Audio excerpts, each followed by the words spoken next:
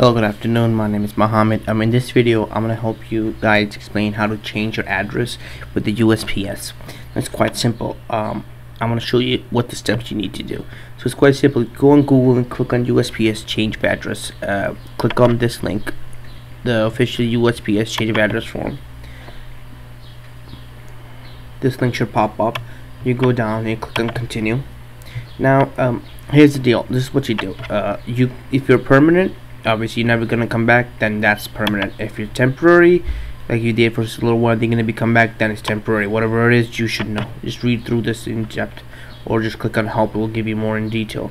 Start forwarding, whatever you're gonna be start forwarding email. It could be today, it could be tomorrow, whatever it is. You put it down. Individual, family, business, whichever is going to be. Obviously, so let's say if it's business, so obviously you want to make sure each name you have. So let's say if you were using your name ABC Shop, then somebody else, you told them abcshop.com. So everything that relates to your business, every time you're gonna have to do a change of address separately. So that's that. So once you do all that, you click on continue.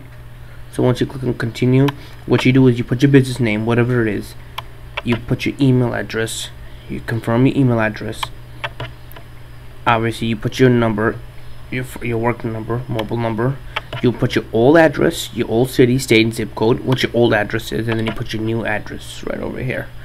Right over here you have to put the new address, the whatever it is going to be, your new city, new state, new zip code. And obviously, what if this residence was built in the last 6 months, you put that down.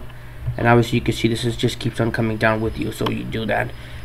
So once you put all the information down, they're gonna do an identity check on you. What that means is they're gonna be asking your credit card information and your driving license information, just to make sure if that's you. They will charge you $1 for this, so it's not that much. And once you do that, just make sure everything's correct from here. Make sure your email address is correct. Make sure your old address, which your old address is, and your new address where you're moving, that's correct. So basically that's about it. So once you do that, this is what you should get in the email. Like for example, in the postal service, that what your name, your current resident or address. You'll get your two mails, one of the old and one of the new. New one telling you this is for all the mails gonna be start forwarding you. So that's what's gonna happen. So that's about it. So again, if you have any other questions or comments, concerns, I just wanted to show you how to change the address with USPS. I hope you guys learn from this date. Again, if you have any other questions or comment concerns, please comment, subscribe, like. I'll be making more informational videos about this and other related videos as well. Thank you again for watching my videos. I hope you guys enjoyed it. Thank you.